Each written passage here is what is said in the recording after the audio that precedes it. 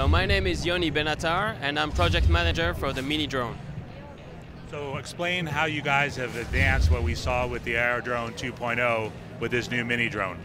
So this is the new version, a new quadcopter helicopter from Parrot.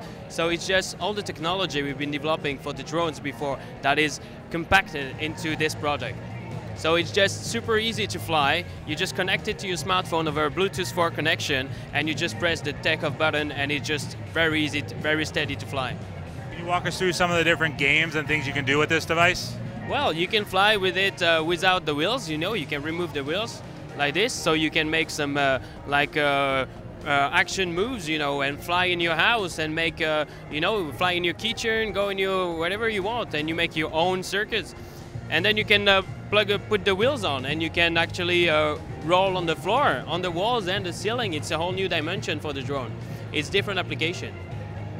When it comes to the Aerodrone 2.0, you guys have shipped and allowed developers to create games, multiplayer experiences.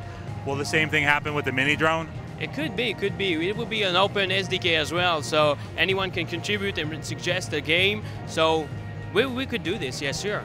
Can you walk us through the technology that's inside this little device? So there's some sensors, a lot of sensors inside the accelerometer, gyro, ultrasonic sensor, vertical camera to make, when hovering, it's very steady by tracking dot on the ground, and barometer for the altitude estimation as well. So it's very, very steady, full of sensors to make it super easy to fly. How many of these can you have in close proximity playing together?